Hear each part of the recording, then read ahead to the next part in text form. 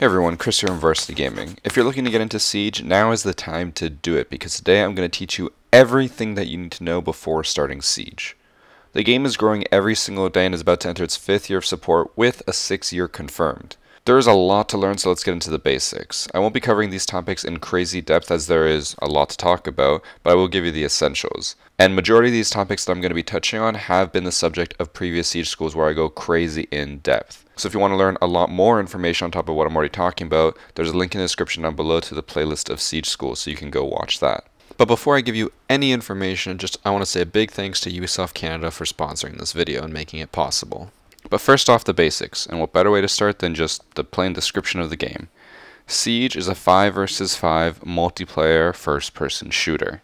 There is an attacking team and a defending team. Defenders are going to defend an objective on different sites, and they're going to try to prevent the attackers from taking over. Meanwhile, the attackers are aiming to try to take over the objective.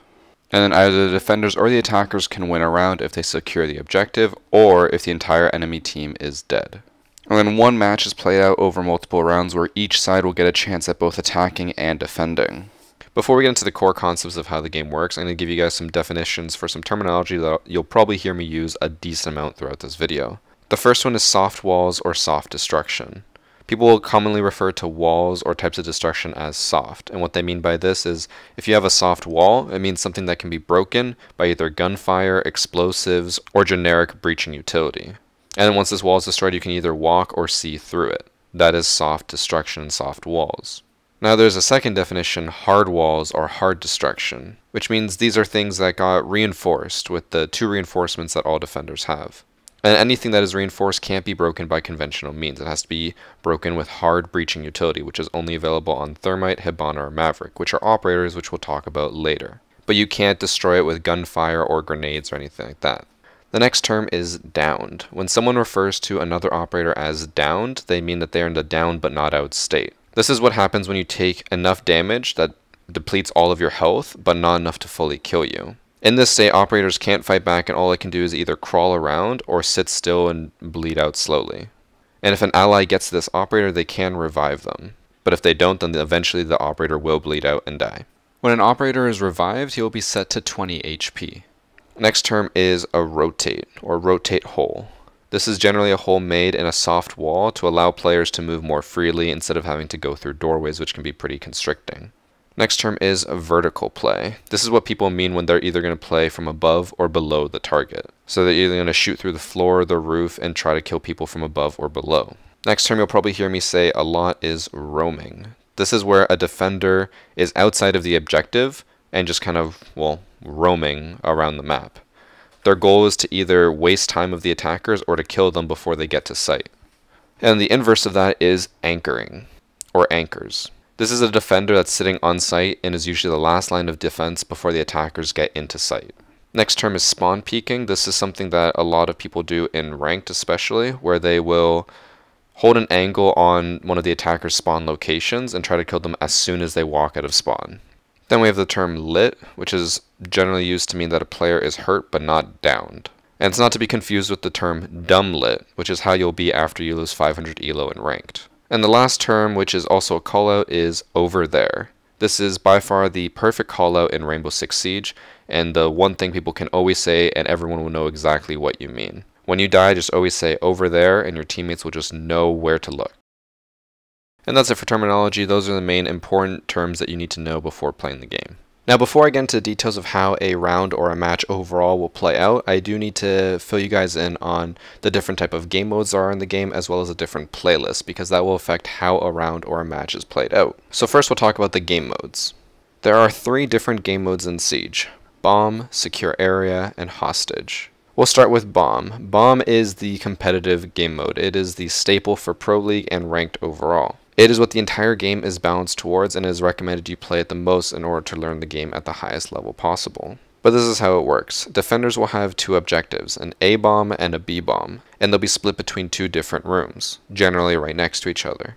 The goal for the attackers in this game mode is to get into the objective site, so the room where the bomb is, for either bomb and plant the diffuser, which is a little briefcase. The diffuser takes 4 seconds to plant in casual and newcomer playlists, but 7 seconds to plant in the unranked and ranked playlist. If the attackers do not plant the diffuser, or at least start planting the diffuser before the time hits 0, they will lose. Once the diffuser is successfully planted, the defenders then have to deactivate the diffuser, or else they'll lose. The next game mode is the secure area game mode, which is similar to a King of the Hill style type of game, where defenders will have an objective or a room that they have to hold, and the attackers want to be inside that room in order to take over the objective. If a defender and an attacker are both in the room at the same time, no progress will be made. However, if only an attacker is on, the bar will slowly start to grow. Once the bar is complete, the attackers win. The only way defenders win is either by killing all of the attackers or completely preventing them from getting inside the objective until time runs out. If the attacker is not inside of the objective when time runs out, they will lose. And the last game mode is hostage, which I feel like from the name you guys can probably assume what it is. It is the defenders have a hostage and the attackers need to escort the hostage out of there. So the defenders will have a room where the hostage is, and the attackers have to get inside the room and grab the hostage and then make it to one of the flares located around the map. This game mode is a little different in that the objective can be killed by either side. Either defenders or attackers can shoot and kill the hostage. Meanwhile, in Bomb and Secure Area, that is not possible. So this is the one game mode where you have to be a little more careful. And while you're escorting the hostage, you can only have your pistol out, so you're a little more vulnerable. Now, the one big tip that I can give you guys for this category is that if you are going to play ranked, or at least if you want to play Siege at a higher level, go into your options, go to your matchmaking settings, and disable Secure Area and Hostage. This way you will only ever get the bomb game type when you're playing casual, which I'll get more into in the next section. But it'll stop you from learning bad habits which can be formed in Secure Area and Hostage, as those are the much less competitive game modes. But that's it for the modes. Now let's get into the playlists themselves. This dictates the rules that you'll use in the match. Now for playlists, there are only 4 that you have to worry about. There is Newcomer, Quick Match, also known as Casual, Unranked, and Ranked. And here you can see on the screen a graph that quickly shows you the differences between each of these game modes. And I just want to note that unranked and ranked are identical in every single way, except for that ranked has a public MMR system that you can see and check how it's affected by each match, while unranked has a hidden MMR similar to much casual matches. But the main things you want to know between these playlists is that, like I said earlier, Secure Area and Hostage are only available in the casual/quick match playlist. My general guide for you if you're starting to play this game is Newcomer is not necessarily the best idea to play in, because from what I have heard, I can't say from actual experience since I haven't played it myself, but from what I have heard, it is very, very Smurf heavy, which means that there are people playing there that are actually very high level players, and they just make a new account so that they can shit on people in the Newcomer playlist. Your experience may vary, but that is what I have heard. So personally, I would highly recommend playing casual first to start off. And once you feel like you've gained enough knowledge of the operators and maps, then you can move on to unranked and then eventually ranked. The reason I recommend this is because quick match is available from level 0, unranked available from level 10, and then ranked is only available once you hit level 30. So it's a good progression system and will teach you the ways of the game. But for all the other differences between these playlists, just refer to this graph. It'll tell you everything you need to know. And if there's anything on that graph that you're confused about, like you're not sure what I mean by the time links, like 4 minutes, 3 minutes, and all that, don't worry, I'll explain it throughout this video, just sit tight. But now that we have the core concepts nailed down, let's get into how an average round or match will play out. At the start of every single round, you'll go through the same process. First, you get to choose either your spawn location if you're on attack, or the site that you'll defend on defense. Or if you're in casual, it'll just tell you what site you're going to defend. Then you move into the operator selection screen. Here you'll have a choice of a variety of operators that you have unlocked. And if you don't know what any of these operators do, don't worry, I explain it in this video. But so you choose your operator and then you can choose your loadout. For the most part, this is all preferential, but I'm not going to get into it for this video. You choose your guns, your loadout, and then you lock in. Once everyone has locked in, the round will start to load up. If someone hasn't chosen an operator, then it'll randomly assign them one operator from the pool of operators that they currently have unlocked. Once it's successfully loaded, we'll enter into the preparation phase. This is different on defense and attack. For defense, players will have full control of their operator. They'll be able to move around the map and put down what we call reinforcements. These are metal walls which prevent people from just exploding a wall with a grenade or a sledgehammer or something like that. Every defender gets 2 reinforcements for a total of 10 across the team. However, if someone does leave the game, that means he will be down 2 reinforcements. They need to be destroyed with very specific gadgets. Defenders can also put down things called barricades. These are wooden panels that block doorways and windows. These barricades can be broken by defenders or attackers with either gunshots or meleeing. If you melee it, it takes 3 hits to break. Defenders are also free to put down any of their gadgets in this prep phase. They have a total of 45 seconds to do so, and then at the end of the 45 seconds is when the attackers will spawn. But during these 45 seconds, the attackers aren't just looking at a black screen. They are actually able to control these little robotic drones that can move around the map and jump. You can use the drone to scout out the map and spot players and the objective itself, so you know where you're attacking. It's basically 45 seconds of intel gathering. If your drone gets destroyed, then you'll have to watch either your teammates' drones, or if they're all destroyed, you'll just have to stare at your spawn screen until the 45 seconds is complete. During this 45 seconds as the attacker, if you feel that you are not going to spawn close to where the objective is, you are free to change your spawn location. So the 45 seconds are up, prep phase is over. Action phase now begins. Attackers will spawn in, and then they can start pushing towards the building. Depending on what playlist you're queued in, you'll have a different amount of time for this action phase. For newcomer, it's 4 minutes long. For casual, it is 3 minutes and 30 seconds. And then for ranked and unranked, it is 3 minutes long. During these 3 minutes, both sides are free to do whatever their hearts desire. Just remember that the end goal is for the attackers to take over the objective, whether it be planting a diffuser, securing the area, or escorting the hostage. And the defenders are looking to stop the attackers. So in a very general sense, it's more likely that defenders will be anchoring / camping on site, and the attackers will be trying to push their way in. There's only 3 ways that a round can end. Number 1 is the attackers run out of time and don't secure the objective. And number 2 is that the attackers have successfully taken the objective and the defenders have run out of time. And then there's a third option where all players on one side will die. If all the attackers die, the defenders win. If all the defenders die, the attackers win. This is only barring a few exceptions, but we won't get into those. Now that the action phase is over, the round has ended. Now, depending on which one of the 3 outcomes occurred that I had just mentioned, one of the teams will win a point. If all the attackers died, the defenders will get a point. If all the defenders died, the attacker will get a point.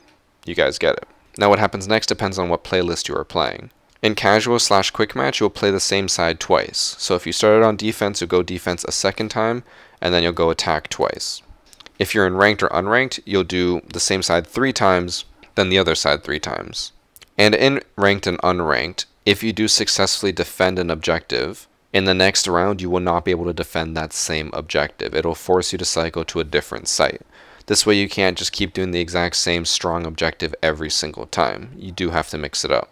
As far as I'm aware, casual does not have this limitation. However, if the defenders don't win the site, they can reattempt it, or they can try a different site. Now this cycle will continue until one team has scored a certain amount of rounds won. For casual and newcomer, whatever team reaches 3 rounds won first is the overall winner. For ranked and unranked, it's a little different. Either you need 4 rounds won in order to completely win the match, or if the scoreline is 3-3, meaning that both teams won even amount of rounds in the first 6 rounds, then it'll go into overtime. Then the first team to get to 5 rounds won will win the entire match. And overtime has a few little different rules. Once you hit overtime, whatever side you start on is random. Also, all sites that you successfully defended in regulation will now be reset and unlocked so you can defend them again. And in overtime, you don't switch sides the same way. In overtime, you just swap sides every single round. Instead of doing 3 rounds in a row on defense and then 3 rounds in a row on attack, you do 1 round on attack, 1 round on defense, 1 round on attack, or vice versa. And then once one team has finally won the match will conclude. Everyone will gain or lose elo depending on whether they won or lost. And you'll also gain some renown and XP for your levels. And then that's it. That's how a whole match of Rainbow Six Siege plays out. Now, since we talked a lot about attacking and defending, I feel like it's time that we should probably talk about the actual operators that both attack and defend in Rainbow Six Siege. Moving on to the next segment of operators. There are currently 52 operators in the game with 26 attackers and 26 defenders. With Operation Void Edge coming out next season, that'll go up to 54 operators with 27 attackers and 27 defenders. I will cover these 2 new operators that are coming out at the end of this segment in greater detail, but for the rest of the segment I'm going to cover all of the current existing operators in a very quick and brief manner. I'm not going to tell you which operators to unlock because I've already done a Siege School on that, so if you want to see which operators to unlock, go watch that Siege School. But here's some basic information you need to know before I get into the operator section. Every operator has a speed and an armor. The higher the armor, the lower the speed, and vice versa. Armor plays a role in how much damage you take from different sources, and speed obviously affects how fast you move. Operators have a primary gadget which is unique to themselves, and then they have secondary gadgets, which they have 2 options for from a pool of 5, which I'll cover later. And then lastly, each operator can only be chosen once for each side, so you can't have 5 Jaegers on defense and 4 Thermites and a Hibana. Each operator is unique to the round. With that all said, let's get into the overview section.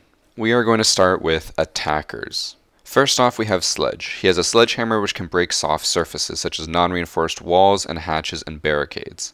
It can also be used to destroy defender gadgets with just 1 swing, and he can use his hammer a total of 25 times. Thatcher has EMPs that temporarily disable or destroy defenders' electronic gadgets. Whether it's destroyed or disabled is kind of arbitrary and there's no real pattern for it. When the EMP explodes, it has a 5-meter effective radius. Ash has a grenade launcher which can basically destroy any type of soft destruction or gadgets, but it can be intercepted by anti-grenade gadgets. Thermite is a hard breacher. It can breach reinforced walls and hatches. It can also be used on soft surfaces, although I wouldn't recommend it. Twitch has a specialized drone with a taser attached to it which can either damage defenders or destroy gadgets.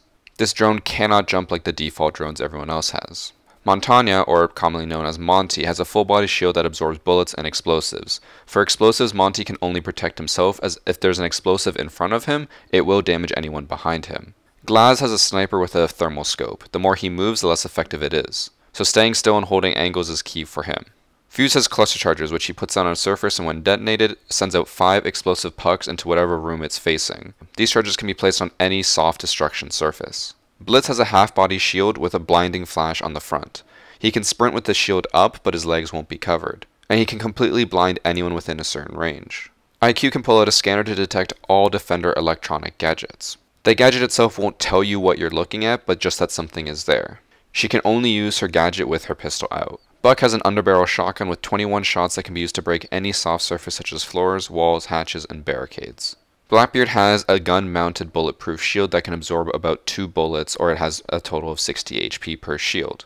It primarily protects his face when he's aiming down sight. Capitao has a crossbow with 2 different bolts. One is a firebolt which will deal damage and spread across an area, killing any defender in the range, and the other is a smoke bolt which will immediately cloud the area with smoke. The bolts are affected by gravity though. Hibana is another hard breacher. Similar to Thermite, she can break open reinforced surfaces. She's more effective on hatches than walls because she can open a whole hatch, but on a wall she can only make crouch or peek holes. For Hibana, she only needs 4 of the 6 pellets to land on the hatch in order to break it. Jackal has a foot fetish and can track down defenders based on footprints. The more recent the footprints are, the more scans his gadget will have. Ying is similar to Fuse and has cluster charges with flashes. However, she can also throw them like a grenade into a room. They'll blind anyone who looks at them or is within a certain proximity.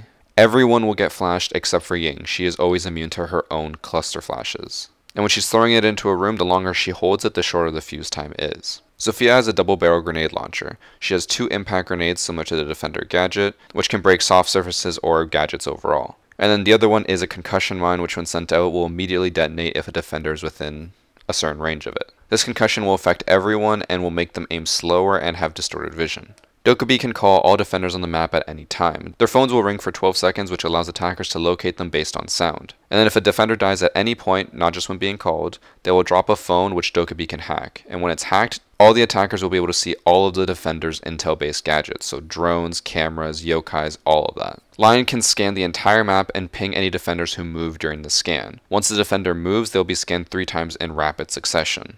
Finka has an adrenaline surge which will boost her entire team across the map. Her gadget has so many perks. It will give all attackers 20 bonus health. Not a heal, but it will be like armor on top of their current health. It will also reduce all recoil, make them aim down sight faster, reduce the effect that barbed wire has on them, revive any downed teammates to 5 health, reduces effects of concussions or flashes, and decreases your reload time. Maverick is another hard breacher with a blowtorch. He can make holes or lines in any surface that is reinforced or soft. And nothing can counter him. He can break any surface no matter what. Nomad can set up traps which will knock back any defender that walks within its range. When the defenders knock back, they're unable to do anything at all until they've stood back up. They'll also get knocked through soft surfaces if there's anything in their way. The trap will emit a small beeping noise when it's placed. Gridlock can lay down track stingers, which are basically spike traps that hurt defenders as they walk over them.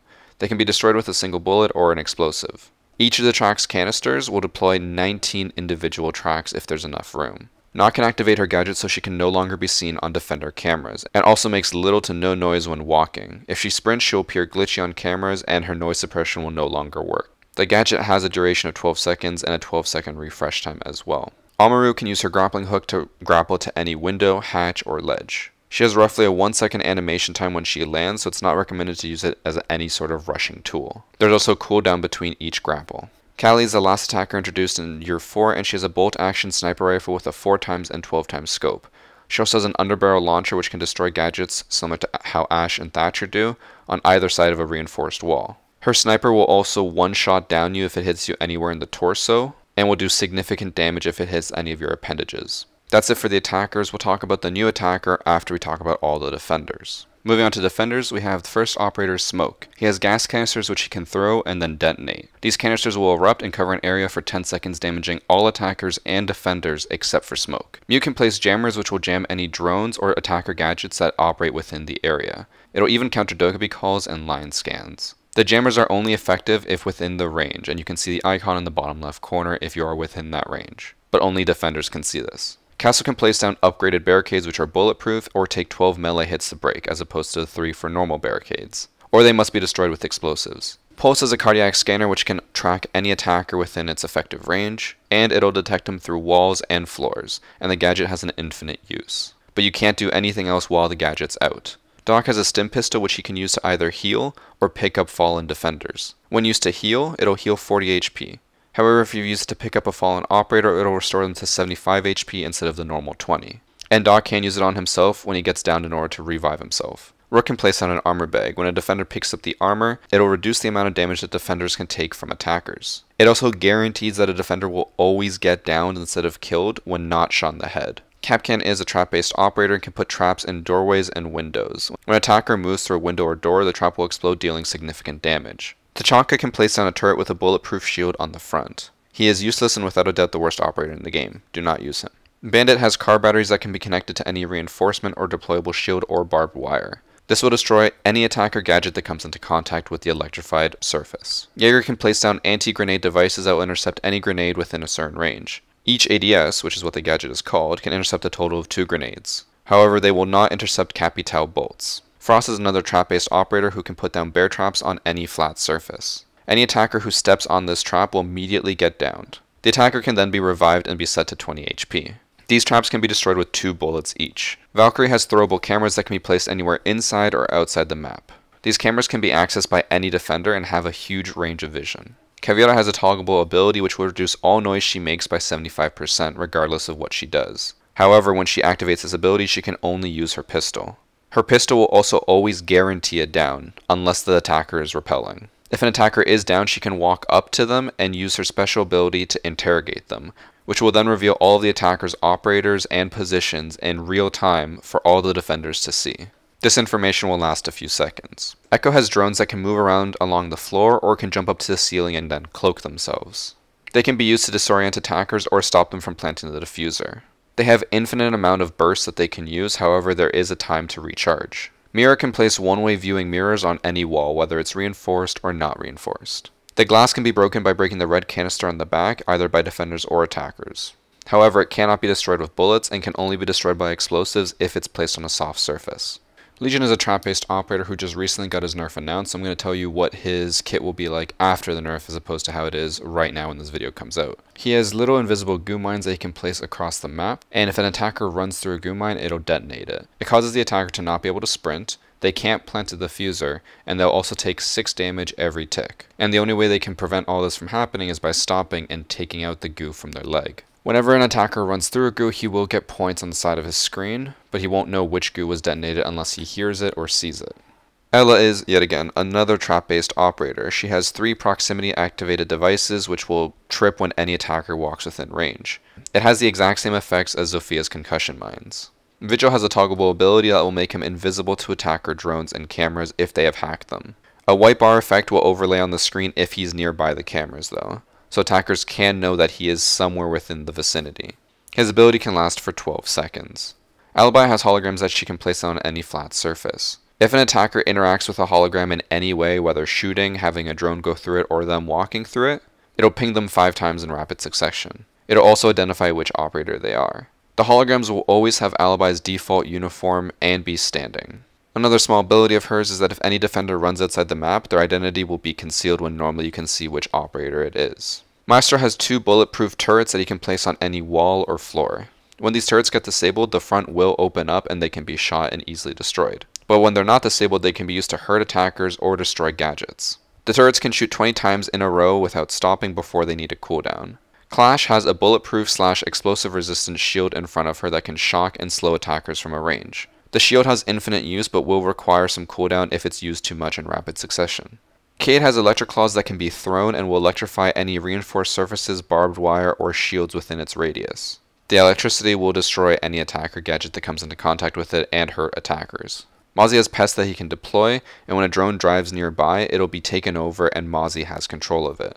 He can then drive the drone around the map and use it to mark attackers.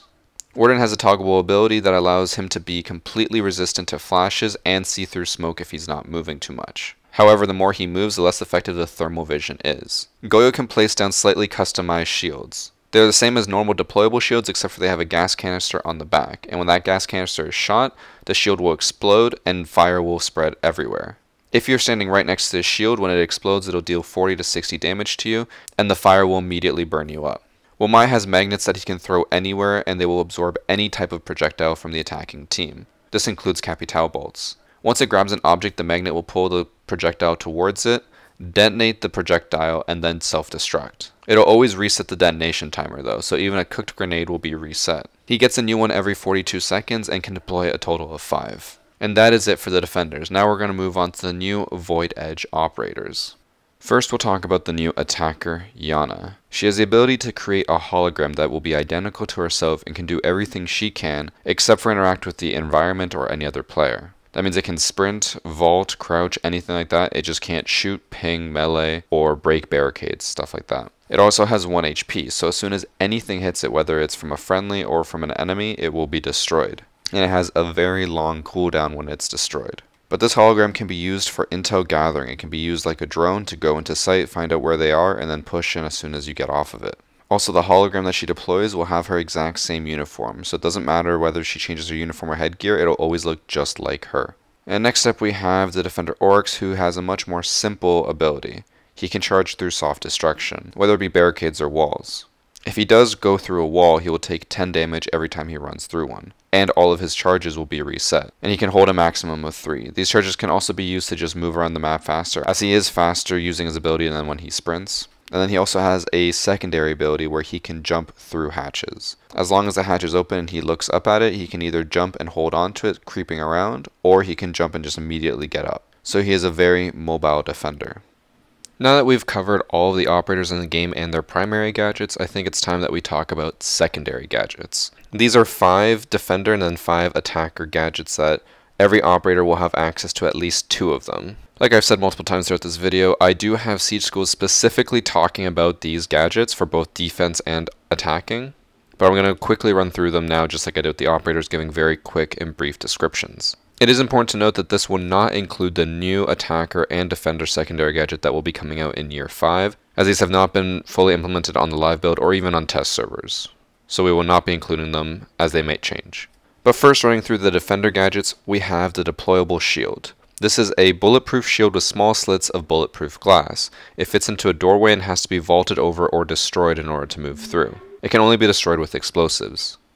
Next we have the bulletproof camera. This is a thermal camera that cannot be turned at all and can only see straight ahead. But it has a pane of bulletproof glass on the front, meaning that in order to destroy the camera it either has to be meleeed or hit with an explosive, or it can be shot from the side. Another gadget is barbed wire. This slows the movements of attackers and their drones, but can be meleeed twice to destroy. It does not affect defenders at all. One of 2 explosives is impact grenades. These are grenades that make small holes into floors or walls, and they explode on impact. They can also deal a moderate amount of damage to an operator based off their armor and also how close it is, as they have very high damage drop-off. And then the last defender gadget and the second explosive is a nitrocell, or commonly known as a C4.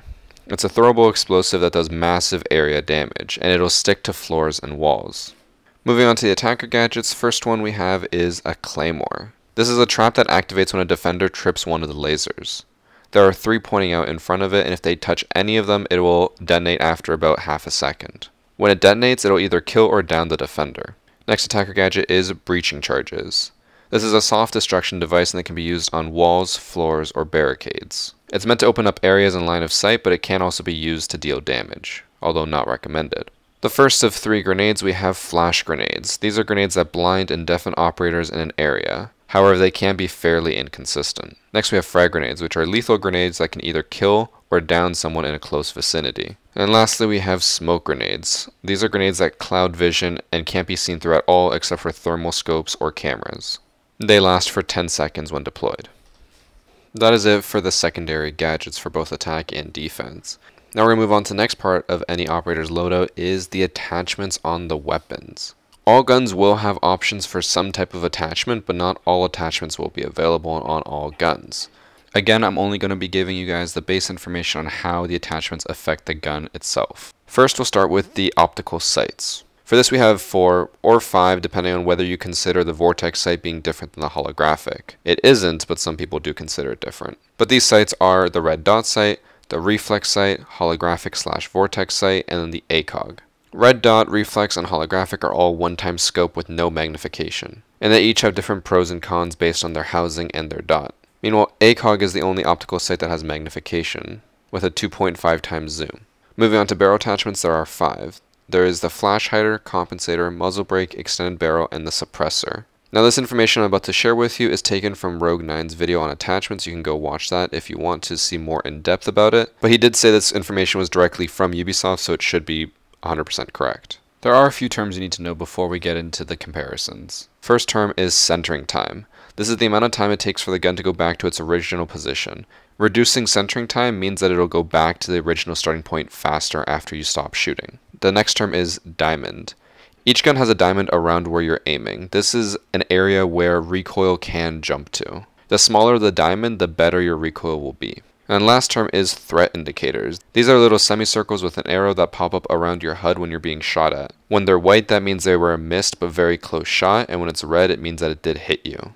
Now that we have those terms covered, let's get into the barrel attachments. First up, we have the flash hider. The flash hider reduces the recoil on your first shot by 37.5%, and reduces centering time by 30%, and then overall reduces the diamond of your gun by 5%. For compensator, it only has one effect, and that is a smaller diamond by 7.75%. For muzzle brake, it has a reduction of 45% first shot recoil, and then for centering time, it also reduces it by 45%.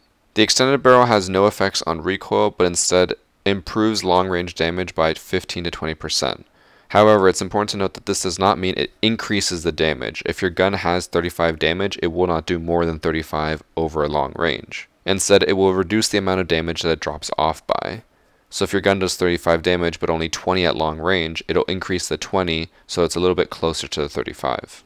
And then the last attachment is the suppressor or the silencer. This leaves no smoke trails and no threat indicators, so it's hard to tell where the shots were from.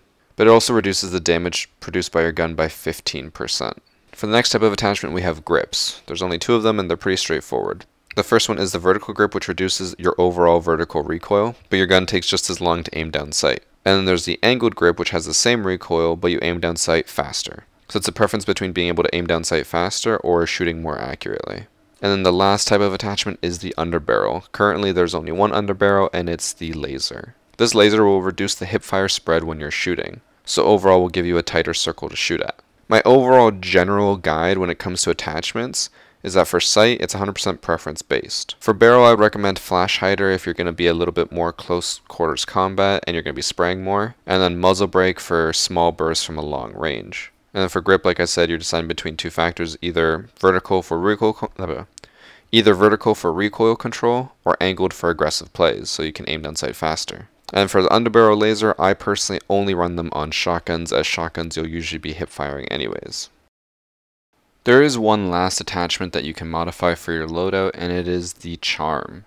And really there's only one charm you should run, the VarsityGaming charm. And if you don't have it already, all you have to do is just subscribe to my Twitch channel with either Twitch Prime, which is free, or $5 per month, and you only have to sub once, and you'll get the charm forever. You can run it on all your guns, and it has a lot of pros and very little cons. Pros, it makes you amazing at the game. It makes you get an ace almost every single round. But there is the one con, is that it will get you too many girls. So just be warned about that.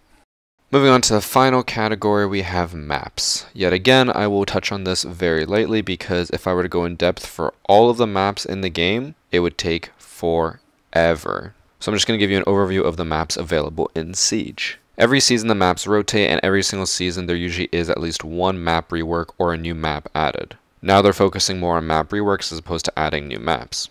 And speaking of reworks, this season coming up with Operation Void Edge, Oregon will be the map that is getting reworked.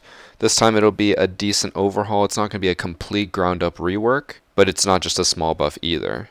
The map is changing pretty decently. But this will change what maps are available in ranked as well as in casual.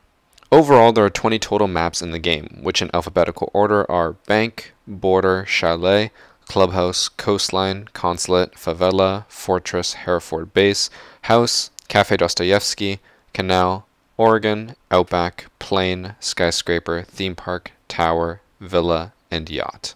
Now out of these 20 maps, casual will only have 14 of them, and 3 of them are being cycled out, and they tend to get cycled out every half season. For Operation Void Edge, Yacht, Canal, and Skyscraper are being replaced by House, Hereford, and Outback. Now for ranked and unranked, the map pool is a little smaller. They only include maps that are considered competitive. These maps for Operation Shifting Tides as well as Operation Void Edge are Bank, Border, Chalet, Clubhouse, Coastline, Consulate, Cafe, Canal, Oregon, Outback, Theme Park, and Villa. And then for newcomer, the maps are Bank, Chalet, and Consulate. They have a much smaller map pool, so new players aren't overwhelmed. And what you need to know about these maps is that, like I said, for ranked, they're much more competitive. The ones in casual that you don't see in ranked are generally a lot more fun-based. They're not balanced by any means, but they're meant to be more fun and engaging. Now for ranked, every single map has 4 sites for the bomb game mode to ensure variety. But that's it for maps. Now to close out this episode, I'm going to go into the quiz section, which if you haven't watched an episode like this before, basically I ask you guys a question, give you 10 seconds on the clock to come up with an answer, and then I give you my answer. If you think that your answer was close enough to mine, you get yourself a point. And at the very end, I'll give you a scorecard that shows how well you did based on how many questions you got right. Now let's get into the first question. Question 1. How are the winners of the round determined when the last 2 players trade? I.e., they kill each other at the exact same time. With 10 seconds on the clock, go.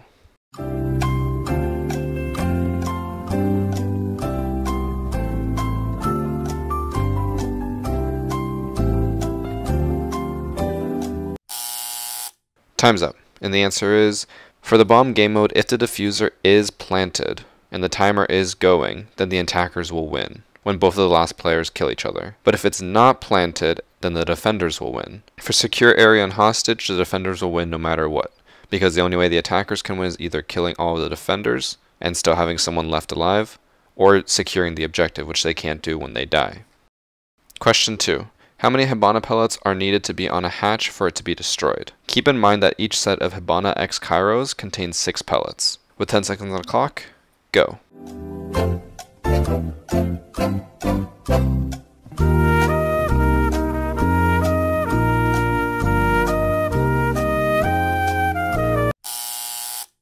Time's up, and the answer is 4. It used to be only 1 pellet was needed, but they changed it to be more consistent. And that way you actually had to land the row of pellets on the hatch in order to break it. And the final question, we're not going to have a bonus question today, but the final question, question 3, do you run faster when you have a pistol out? With 10 seconds on the clock, go.